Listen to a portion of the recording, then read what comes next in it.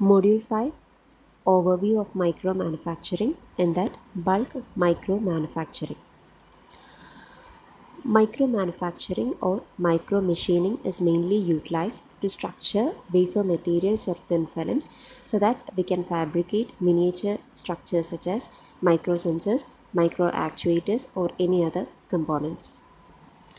Usually ഒരു substrate material ഉണ്ടാവും. ആ ഒരു സബ്സ്ട്രേറ്റ് മെറ്റീരിയലിനെ നിങ്ങൾക്ക് വേണ്ട ഡിവൈസിലേക്ക് അല്ലെങ്കിൽ വേണ്ട സ്ട്രക്ചറിലേക്ക് ഡിസൈൻ ചെയ്തെടുക്കുന്നതിനെയാണ് മൈക്രോ മെഷീനിങ് എന്ന് പറയുക. മീൻസ് ആ ഒരു മൈക്രോ സ്കെയിലിൽ ചെയ്യുന്ന ആ ഒരു ഡിസൈനിങ് പ്രോസസ്സിനെയാണ് മൈക്രോ മെഷീനിങ് എന്ന് പറയുക. മെയിൻലി 3 ടൈപ്സ് ഉണ്ട്. First one bulk micro manufacturing or micro machining, second one surface micro machining, third one Liga process. So the first one, bulk micro machining or bulk micro manufacturing. So it is one of the oldest technology, and it is similar to carving, means ഒരു sculpture design പോലെയാണ്. Means ഒരു calving എന്ന് പറഞ്ഞാൽ ഒരു material ഉണ്ടാവും. ആ മെറ്റീരിയലിനെ നിങ്ങൾക്ക് വേണ്ട ഷേപ്പിൽ ഡിസൈൻ ചെയ്തെടുക്കുന്നതാണ്. സോ ഇവിടെയും ബൾക്ക് മൈക്രോ മെഷീനിങ് എന്ന് പറയുന്നതും സെയിം തന്നെയാണ്. ഇവിടുത്തെ മെറ്റീരിയൽ എന്ന് പറയുന്നത് സിലിക്കൺ സബ്സ്ട്രേറ്റ് ആണ്, അല്ലെങ്കിൽ ഏതെങ്കിലും ടൈപ്പ് ഓഫ് മെറ്റീരിയൽ വെച്ചിട്ടുള്ള സബ്സ്ട്രേറ്റ് ആയിരിക്കും. ആ സബ്സ്ട്രേറ്റിനെ നിങ്ങൾക്ക് വേണ്ട ഷേപ്പിൽ ഡിസൈൻ ചെയ്തെടുക്കുക. As A result you will be getting A 3-dimensional structure. So ഒരു സബ്സ്ട്രേറ്റിനെ നിങ്ങൾക്ക് വേണ്ട ഷേപ്പിൽ ഡിസൈൻ ചെയ്തെടുക്കുക മീൻസ് അവിടെ എച്ചിങ് ആണ് നടക്കുക. മീൻസ് ഒരു ബൾക്ക് ആയിട്ടുള്ള ഒരു സബ്സ്ട്രേറ്റ് ഉണ്ടാകും. ആ ഒരു ബൾക്ക് മെറ്റീരിയലിൽ നിന്ന് അൺവാണ്ടഡ് ആയിട്ടുള്ള പാർട്സിനെ റിമൂവ് ചെയ്യും. സോ അങ്ങനെ റിമൂവ് ചെയ്യണം എന്നുണ്ടെങ്കിൽ ആ ഒരു പ്രോസസ്സിനെയാണ് നമ്മൾ എച്ചിങ് എന്ന് പറയുക. സോ ഇവിടെ എച്ചിങ് എന്ന് പറയുന്നത് it can be either dry or wet etching.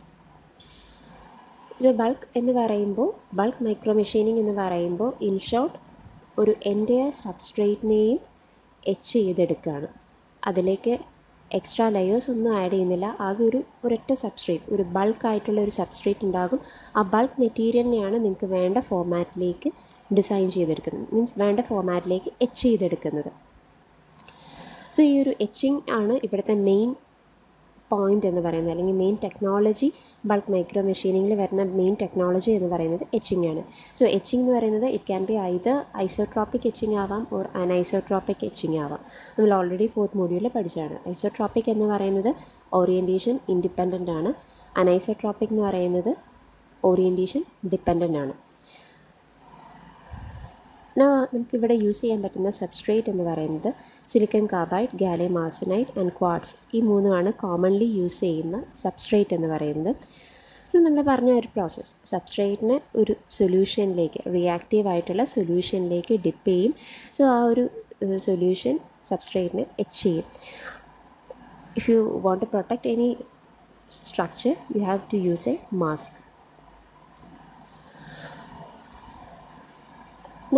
ഒരു എക്സാമ്പിളാണ് ഇവിടെ പറയുക. ബൾക്ക് മൈക്രോ മെഷീനിങ് വെച്ചിട്ട് ക്യാൻഡിലീവർ എങ്ങനെ ഫോം ചെയ്യാം എന്നുള്ളൊരു എക്സാമ്പിളാണ്.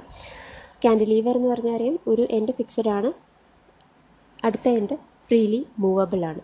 സോ ഫസ്റ്റ് സബ്സ്ട്രേറ്റ് എടുക്കുക. ഇവിടെ ഫിഗറിൽ നോക്കുക, എൻ ടൈപ്പ് സിലിക്കൺ സബ്സ്ട്രേറ്റ് ആണ് എടുത്തിട്ടുള്ളത്. ആ N type silicon സബ്സ്ട്രേറ്റിലേക്ക് first step എന്ന് പറയുന്നത് ഡോപ്പൻറ്റ് ഡിഫ്യൂഷനാണ്. ഇവിടെ ഒരു പി ടൈപ്പ് സിലിക്കൺ ലെയറാണ് ഡിഫ്യൂസ് ചെയ്ത് വെച്ചിട്ടുള്ളത്.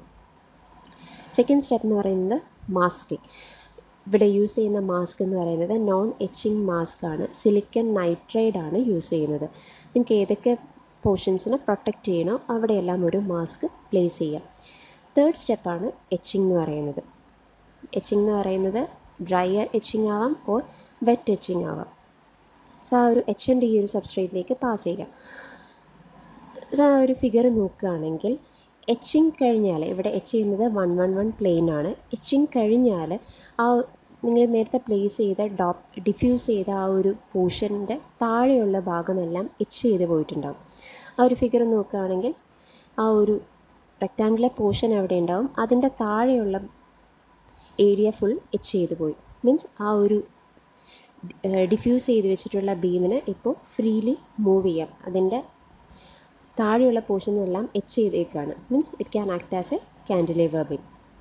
സോ ഇതാണ് ബൾക്ക് മൈക്രോ മെഷീനിങ്ങിൽ വരുന്ന മെയിൻ 3 സ്റ്റെപ്പ് എന്ന് പറയുന്നത്. ഫസ്റ്റ് സ്റ്റെപ്പ് ഡോപ്പൻറ്റിനെ ഡിഫ്യൂസ് ചെയ്യുക, സെക്കൻഡ് സ്റ്റെപ്പ് മാസ്ക് ചെയ്യുക മീൻസ് പ്രൊട്ടക്റ്റ് ചെയ്യേണ്ട ഏരിയാസ് എല്ലാം മാസ്ക് ചെയ്യുക. Third step etching.